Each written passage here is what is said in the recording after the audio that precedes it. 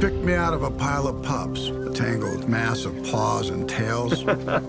This one. Definitely this one. The pick of the litter. She always said that. I understand with yourself being a father to daughters, that was one of the aspects that was kind of pivotal in you coming on to want to direct this film. It's perceived as a dog film or even a motor racing film, but at the heart it's a family film, and I think that is what drew me to it, and I think that's one of the reasons the book has been such a tremendous success over the years.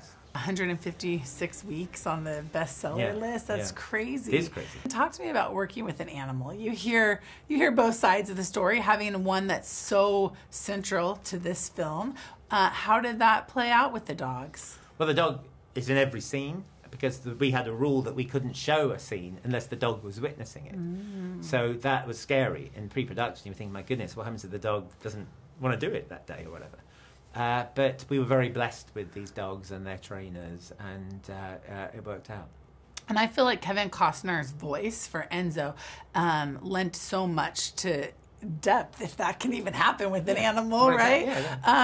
For you, kind of directing him within that and creating him as a fully fleshed out character, what did that process look like? The secret sauce of the film is the voiceover, and it was so great to have a magnificent voice like Kevin's to drive the film. And I always wanted an iconic American voice to be that do the voiceover, and Kevin was the best person I could possibly think of. And, drawing from the title, The Art of Racing in the Rain, racing, race car, that whole sport is very prevalent within it, literally, and then also for the metaphor side of things. That's exactly right. So talk to me a little bit about what that looks like. Denny, Milo's character, and Enzo try and take the lessons they've learnt on the racetrack and adapt them to living their real lives.